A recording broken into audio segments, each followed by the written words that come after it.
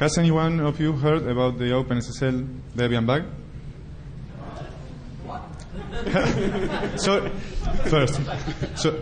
Sorry about our English. We know it's pretty poor, so our apologies. Pathetic. The word is pathetic. Yeah, according with the dictionary, it's pathetic. The word. Let's go again. Has anyone of you heard about the Debian OpenSSL package bug? How many of you? How many? Well, a lot. Okay. Will be easy. This will be easy. So, I start with a brief introduction and some history about how the bug was introduced in OpenSSL and how it affected this package and cryptography. And then Luciano will show the most funny part, the live demo, and maybe even how to conquer the universe. So, he became a master of the universe. So,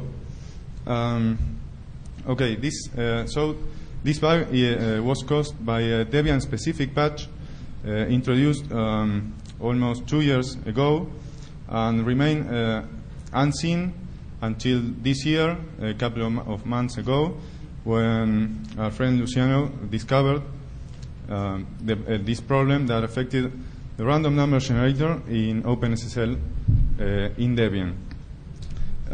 This bug affected not only OpenSSL but the underlying library, libssl, and every packages that linked against this library.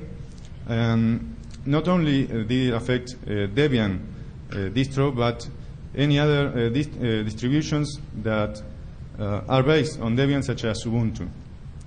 It also affected other, or may have affected other operating systems, which are, although not based on Debian, may have imported wikis into them. So, how did it affect the random number generation?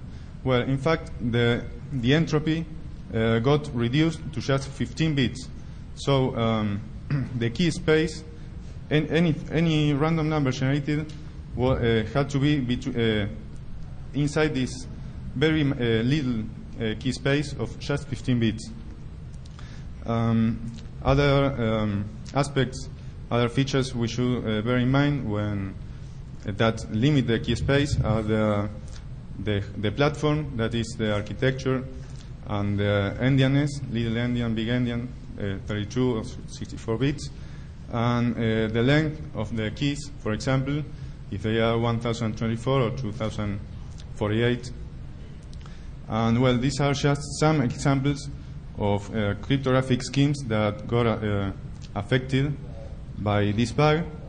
As you may know, cryptography is heavily based on secure random numbers, so this bug affects all of them. These are some of the affected packages, which are linked against libssl, either dynamically or statically, and some of them were showed off in some other presentations, such as OpenSSH and Tor. So they all relied on the security and unpredictability of the random numbers. So how did it start? It began, as I said, 2 years ago, when a Debian user submitted a wishlist severity bug to the Debian backtracking system about an initialized variable warning that was being printed by Valgrind. Valgrind is an online debugger that checks for memory leaks and something like that. So we show a brief demo.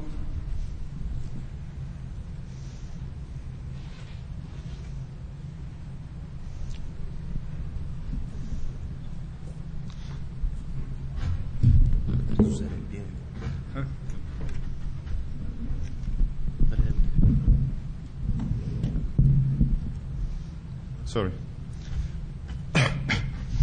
We have here a program that just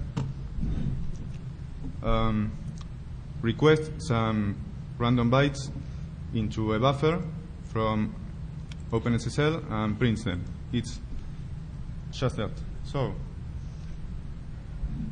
can you hear? Yeah.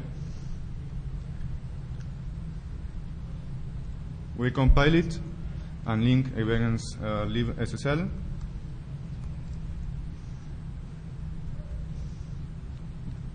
We see it's linked. And let's try it. It prints just random numbers. So let's see what this user was complaining about. We'll just link with the original version of this.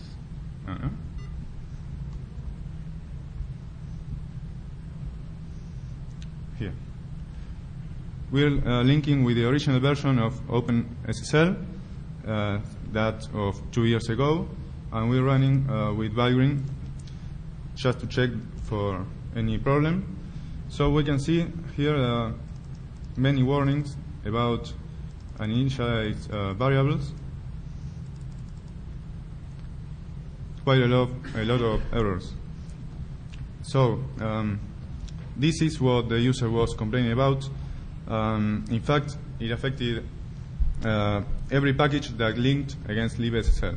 So the Debian maintainer analyzed the source code and just find out that it was due to just 2 lines of the OpenSSL source code, which are these 2 lines, which are identical. They are syntactically identical, but they're in 2 different functions in different contexts.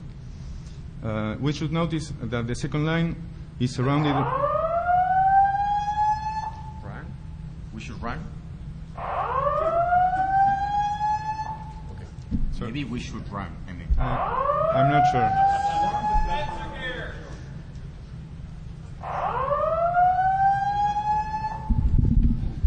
Who pulls the fire alarm? Okay. You look calm, that's good. I am not calm. That's bad.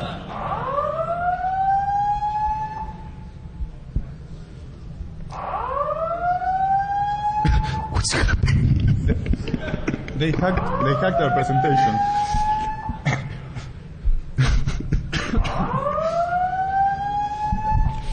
Should we continue? What he said? Oh, he's checking. Be careful. Sorry? So, okay, I try to continue.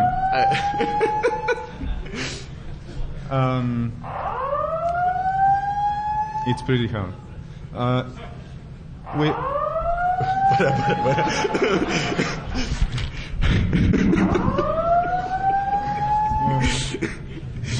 Oh my God.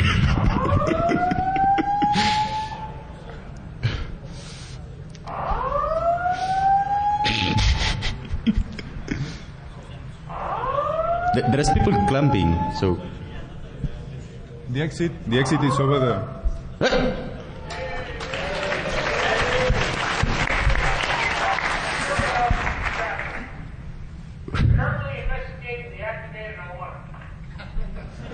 Stupid. Epic fail. It smells like sabotage. Oh my gosh. This is not the light button, this is the alarm button. Please don't touch it.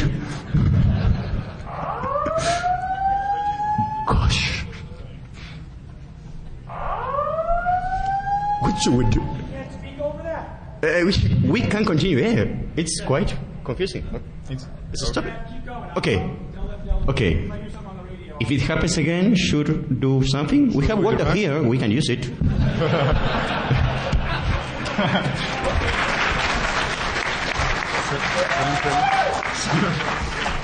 Okay. Okay. Let's go.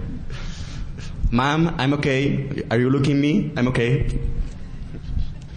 So, okay. So these two lines are the ones to blame for these uninitialized variable warnings.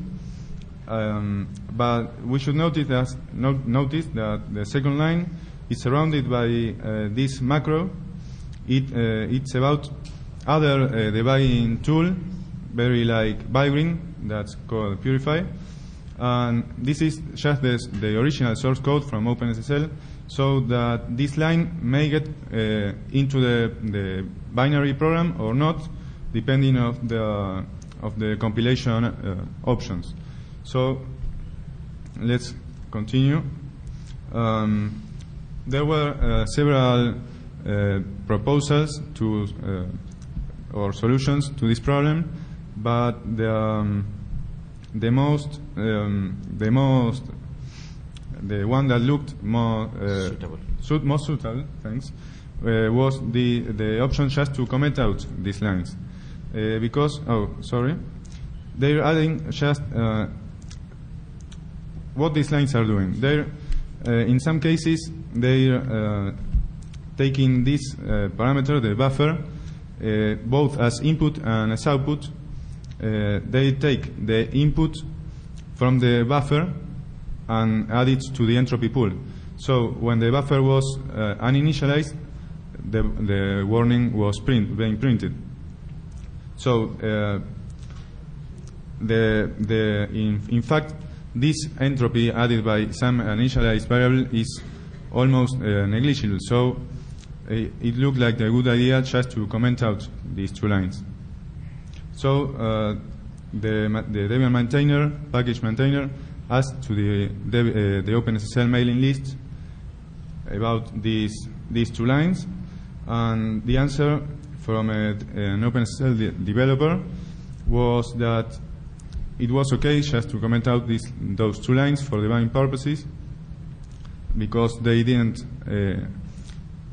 add any significant entropy to the entropy pool. So, okay, this is the most famous patch lately. It just commented out those two lines. But how did this affect the random number generator? You remember the function we just saw a few minutes ago? It was run bytes. When a user wants to get a random string, it calls this function run bytes with a buffer, which is both input and output. This function takes some entropy, almost negligible, from this buffer, and when the state of the random number generator hasn't been initialized, it calls the runPoll function, which takes care of this, taking or adding entropy from several sources, such as the system random device, the user ID, the process ID, and the current time.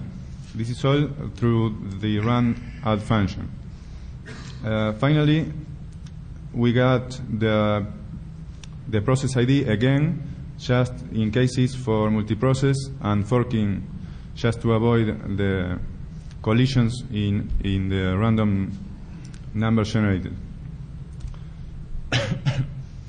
So here's the result of commenting out the second line, that which was surrounded by the macro.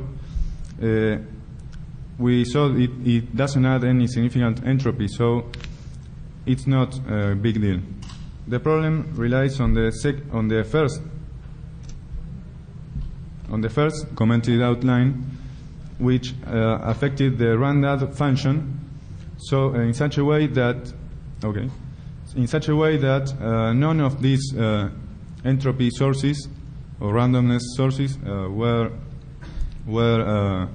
read into the entropy pool, and as a result, the only source of entropy remaining is the current process ID. This is what limits the the entropy to just 15 bits, which is the maximum process ID of the system. So we may wonder why this the second line was commented, which has this effect. Well, in fact, the Debian developer tested the OpenSSL with Bygreen, just running the OpenSSL's regression tests. And in many cases, the run-add function is called directly, that is not from run byte function, for example. So in this function, which is OpenSSL API, which loads some entropy or some randomness from a file, as the comment says, there may be the case when the buffer, we're using more bytes from the buffer than those read from the file, and in this case, Bygreen would print the warning too. So, okay, so this is time to get to the funny part.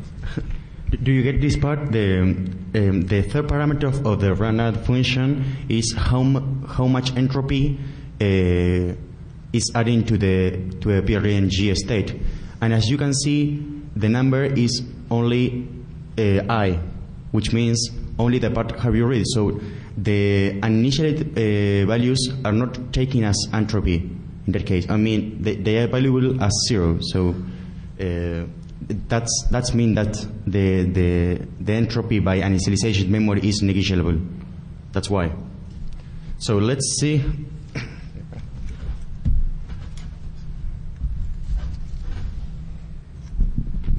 Let's see how can we take advantage of these problems. Well, as Maxi says, random numbers are everywhere in cryptography, so we will see a few scenarios when we can exploit this flaw. The first one is authentication by challenge, also known as powerless authentication. How many of you are familiar with this concept? Okay, we will be quickly in this part. Yeah, the client generates a pair of keys randomly. When the client wants to create wants to log in with a powerless authentication, the server creates a random number. They cipher with the public key. They send the challenge. The clients decipher the challenge, get again the random number, and sends to the server the challenge response. And if it's okay, access granted. Yeah. Fixed with your concept? Cool. So let's introduce another character. It's a hacker. You know, the hackers use command lines, so that's why. And this hacker uses really big fonts. I don't know why. Okay. This hacker noticed that the client generates this pair of keys, these ones. I'm not sure if you can see the arrow. This one pair of key was generated by random and was generating in an unsecure Debian system. So there is a limited space for this key pair. So the attacker creates all of the possible keys, which is 2 which is 2 to power 15. And try with the first one, try with the second one, trying to challenge, to respond to the challenge. Sooner or later, the servers will grant the challenge because one of that pairs will be exactly the clone that used by the client. Yeah. So this is really easy to get. I mean, it's not rocket science, but any of you didn't see this problem? Okay, let's see an example.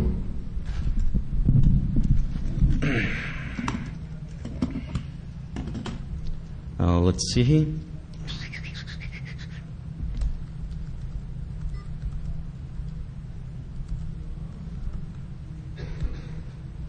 Okay, HDMUR provides us a lot of the complete space for all SSH keys It's available in his website. For example, in this case, we have the spaces for the 1024 and 2048 length. For example, for the two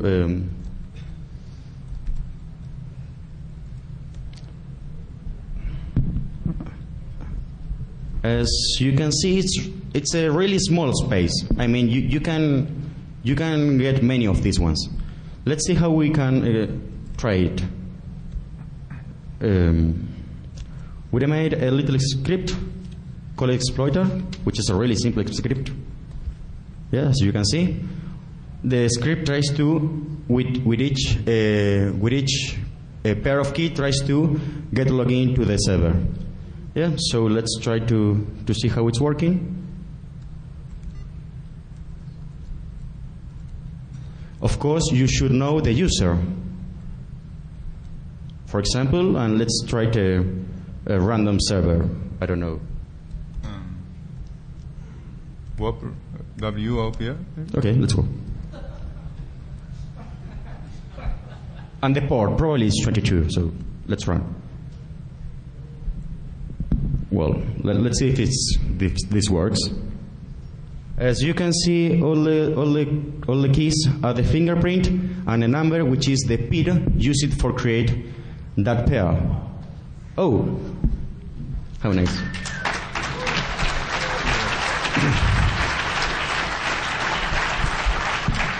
So you know what an alarm is. You heard it. So should we run this script? I mean, push red button? Sounds. No. Yeah. Okay. Oh gosh. The alarm?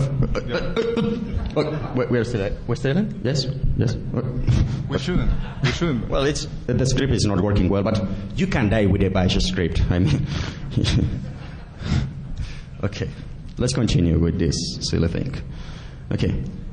Well, this is the first attack. It's a really simple attack. I mean, you can literally be in a script kiddie because it's a script, so you can use it. So let's continue with the other one, but this one is really simple. I mean, let's see how to attack Diffie-Hellman. How many of you are familiar with Diffie-Hellman key exchange? Okay, good. So Diffie-Hellman, you know about that, yeah? Too many math for you? Okay. Both parts select random number, and after some math magic, they get a shared secret. It's something simple, I mean. Let's see, how many of you are familiar with ephemeral Diffie-Hellman? Okay, I can teach you something new. No. The ephemeral Diffie-Hellman is just like Diffie-Hellman, but you should discard the private exponent. Yeah? So after the key exchange, you discard the private exponent. If an attacker takes control of one of the parties, he can't recalculate the shared secret. So if you want to decipher the communication, you should go against K, which of course is a really big number, so you need to brute force it. But in this case, probably you see the problem. In this case, the X, the private exponent, are random. So if those keys was generated in a vulnerable Debian system, we can look for all of them. Yeah? So let's see how this works. We just generate a list with all the possible X. We first we try to get the private part of one of the parties. Yeah? So if we get the private part of the client, that means that we get the X for the client. And if we can get the private part of the server, that means that we get the X of the server. Notice that even if one of the parties are vulnerable, you are able to recalculate the shared secret. That's something interesting. So we have a demo here. Okay. This is a Wireshark. Probably you are familiar with it. Maxi, me, and Paolo. Paolo is that guy who's looking for a job. If you have a job for him, please contact me. So we made a modification to the Wireshark in order to decipher a SSL and TLS connection with Diffie-Hellman, with ephemeral Diffie-Hellman. So, for example, in this case, the cipher suite was used with Diffie-Hellman ephemeral. That means DHE, Diffie-Hellman ephemeral. So, as you can see, the connection is ciphered. I didn't notice. Okay. Of course, you can decipher it because it's ciphered, of course. But if one of the part it's vulnerable, you can look for all the possibilities. So we go to preference, protocols, SSL, and this box. This is a new box was created for us. Let's see if I had the nope.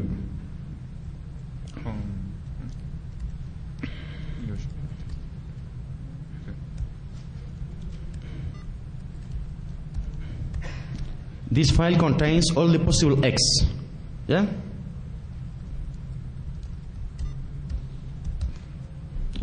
The all possible X can be in two lengths. Can be 64 lengths or 128.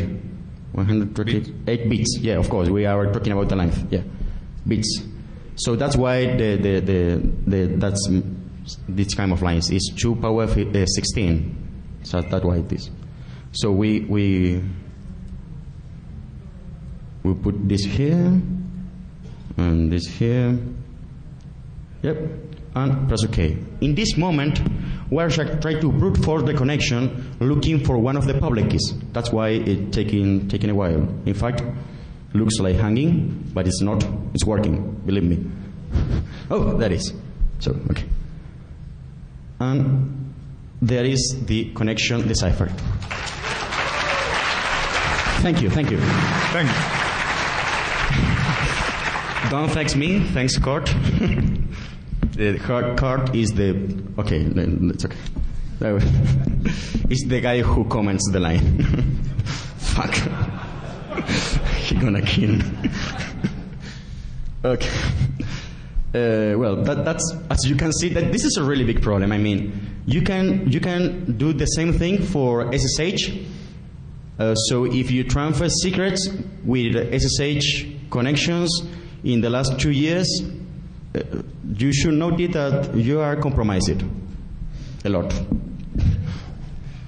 For example, if you copy your private PGP over SCP and no passphrase there was not ciphered symmetrically, in that case your PGP is compromised too. Sorry. So as you can see, it's a really big problem. Yeah. Continue. And another scenario, and this one is really, I don't know, really strange scenario, but it's really funny too. It's DSA. How many of you are familiar with DSA? Digital Signature Algorithms, I think. Again, sorry?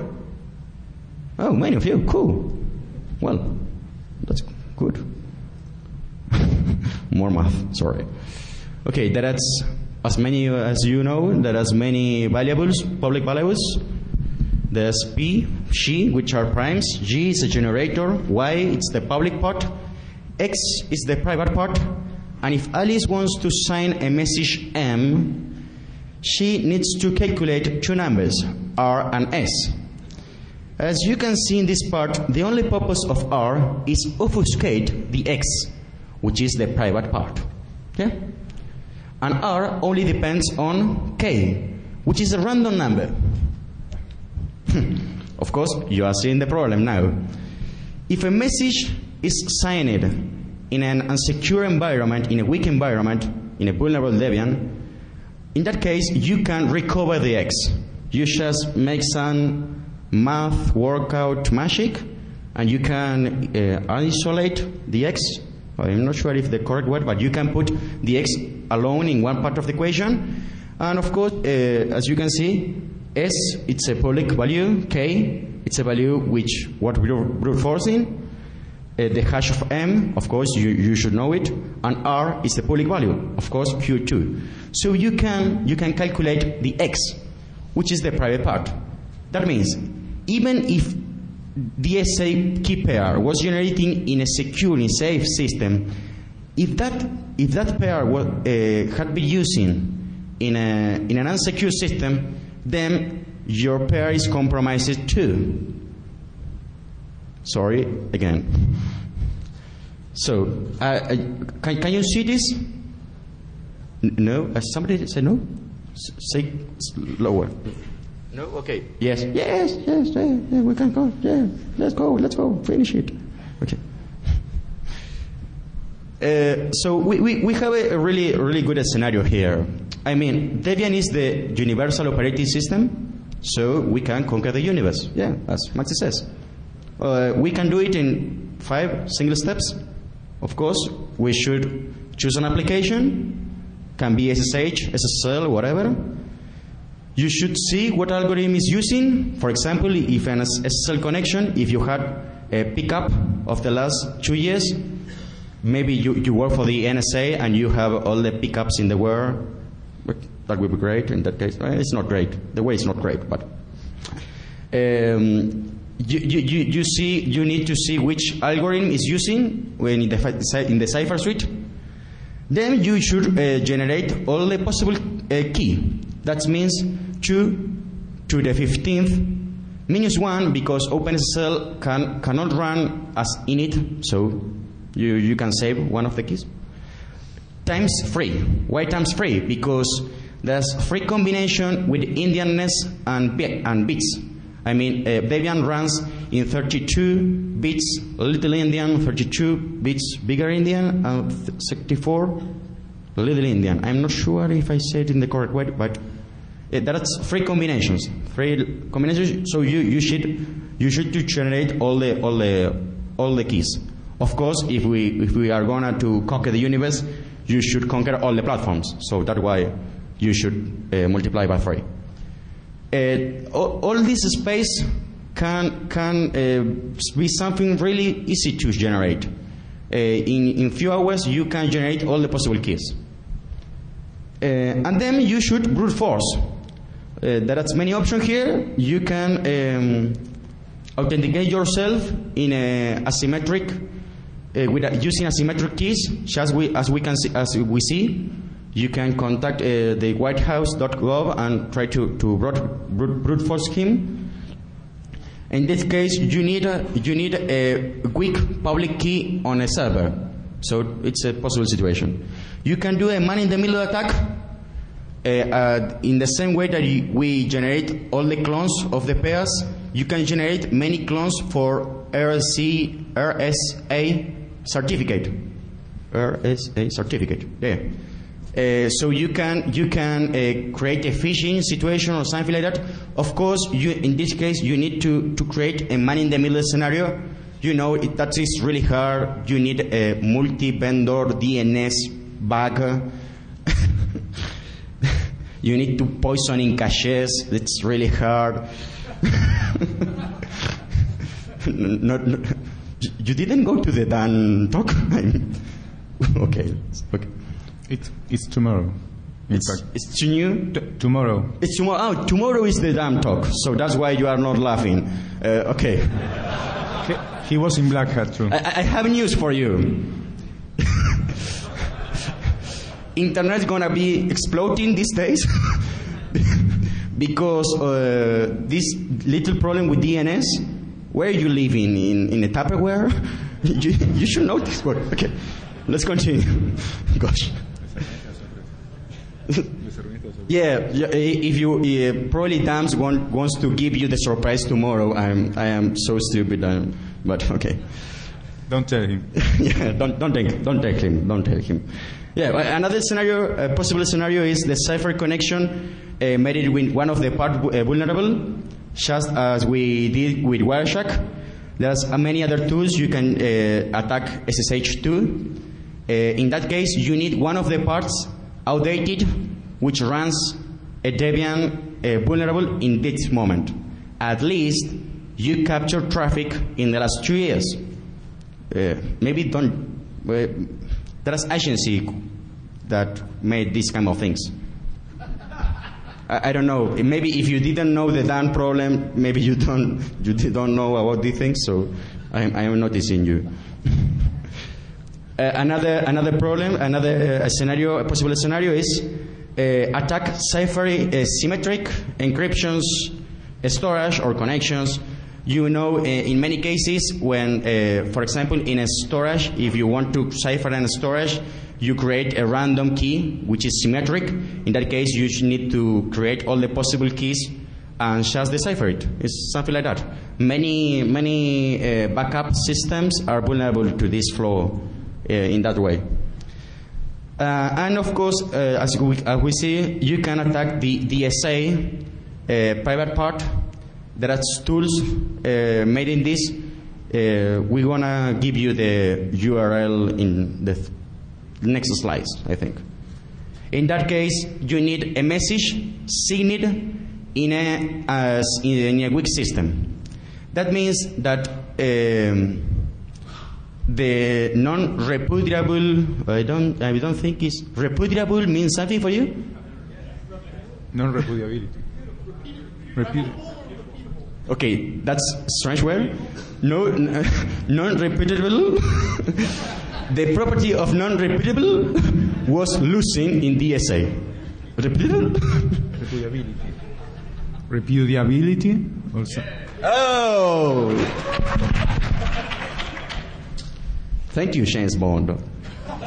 And of course, the last step, ensure your power. Okay, there is the related work. The first one is the HDMUR tools, which has all the key spaces for SSH. You can download there. There is many length, so you don't need to calculate them. The second link is our patch for Wireshark. The third link is a Ben Snort plugin to detect communications using weak Diffie-Hellman exponent in SSH. So you can get an alert if one of the parties are running weak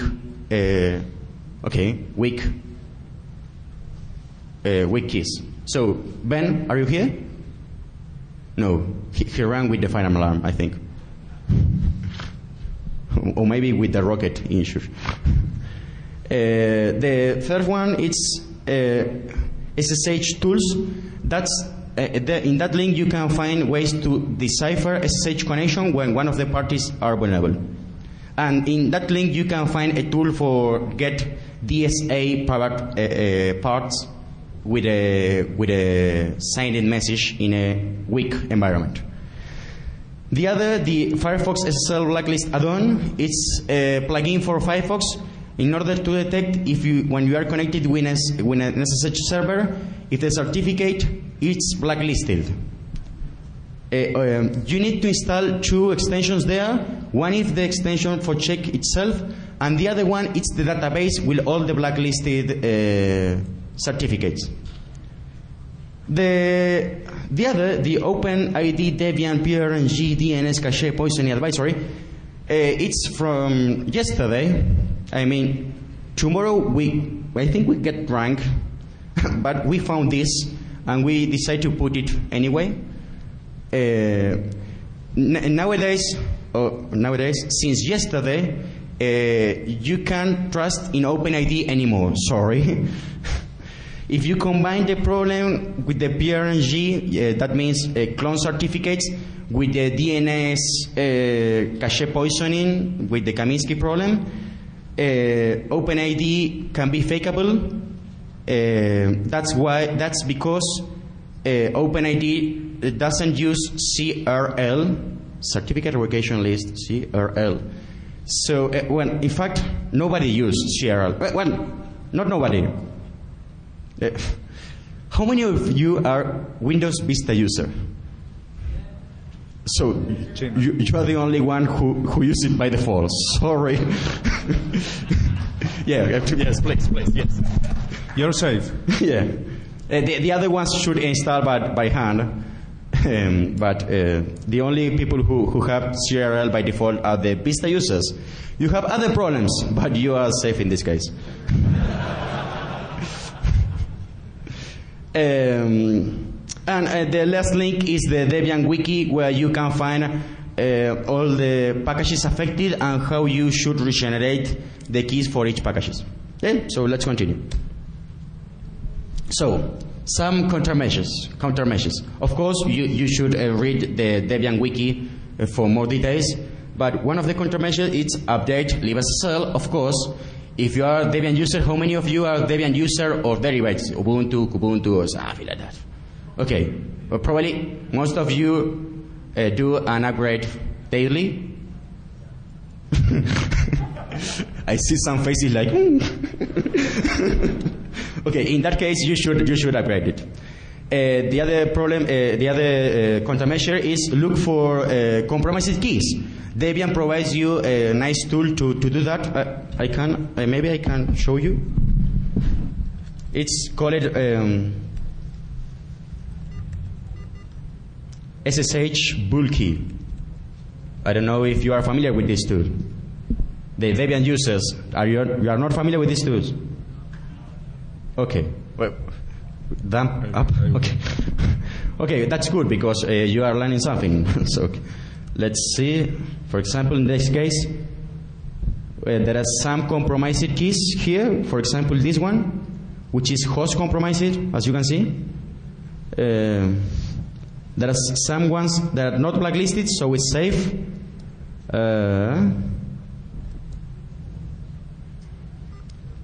This checks for your of course, this is on purpose. I'm not using compromised keys. Cool. In one of the cases, it's unknown. I can't find it. Okay, but let's go on. So you know this tool now. You can write like this, and you can check all the keys on your system. Of course, you need to be root because you need to read it. Okay, let's continue. Well, you should look for weak keys even if you are not a Debian user. Maybe one of your Debian users export to your system weak public keys. So in that case, you have a hole in your system. I mean, a really big hole. You can put a little elephant in that hole. You should regenerate all the S key if you use it in an affected Debian system. Of course, you can mitigate the problem with Firefox with the blacklist add-on. This doesn't work in all the issues, but let's leave the details. And if you are a Debian user, if you are running a SSH server in the Debian user, you can check this option in order to avoid that users with weak keys connect to your systems. Of course, all the traffic affected in the last 2 years, you can do nothing for it. I mean, the milk is already split. So let's see some repercussions. Okay, these numbers are from our friend Jürgen. Oh my God. Okay, he's German. He works in HESEC, and they make a survey with 100,000 web servers. They are looking for man-in-the-middle situations, so they detect that 3% of the servers of the people who have a signed CA are running weak certificates. This is number from 2 weeks ago, 2 weeks after publications of the advisory. So if we extrapolate this number to the global numbers, maybe to 24,000 weak certificates are running these days. Combine this with the DNS problem, and you will get a perfect phishing situation. So another repercussions on Debian. Of course, I am the Debian developer. This problem touched my deep feelings. We get the Pony Award there. We go on the Pony Award to the most epic fail. We have it here. Say hello to the pony. There are some things that you should know before criticize us. One of these is that Debian needs to patch the systems. I mean, all the distribution patch software. That's because in most of the case, upstream has not the same goals than than the distributions. In this case, for example, for OpenSSL, it's not something big to have Valgrind problems. In Debian, this is something really huge, so that's why the problem starts. In some case, upstream is hostile. Hostile? I think the word is hostile. I mean, they are bad guys. No, not bad, but not friendly. Not friendly, yeah. Well, OpenSSL guys are from the BSD school, and you know, they are not friendly guys. So, of course, we can audit all the code because it's a lot of lines of code. So, let's see.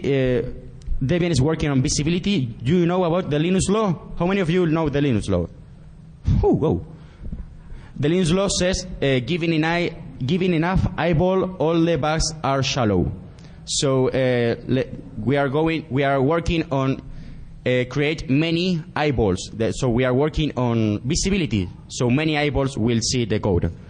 In that case, we are trying to get public the version control systems for all the sources, and working on patches.debian.org, which will be a place where the patches will be there.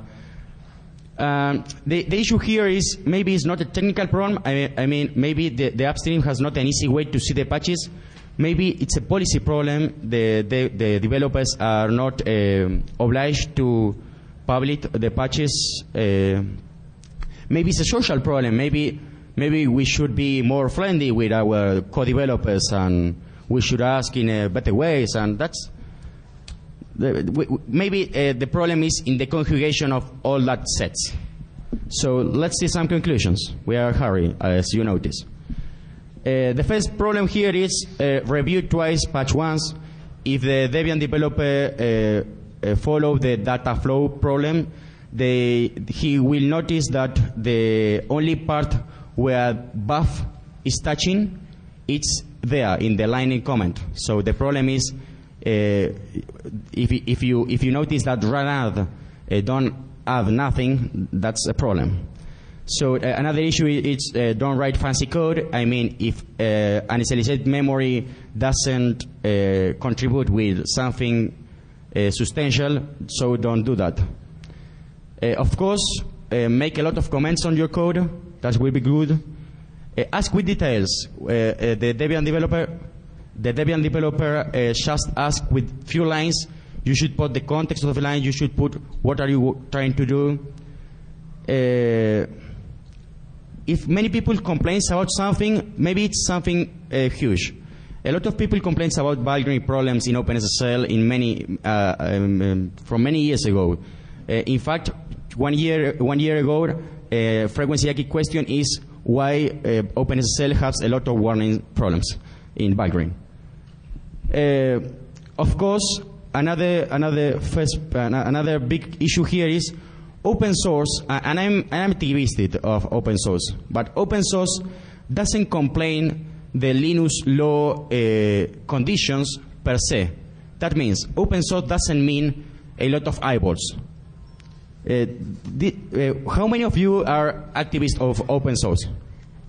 Well, many of you. Okay, so it's not enough with open source. You should see the code. So that's what that line means. Here is the thanks. And of course, we are answering question in room number 105, down this corridor, straight across the hallway. 105. Okay. We will listen your insults there.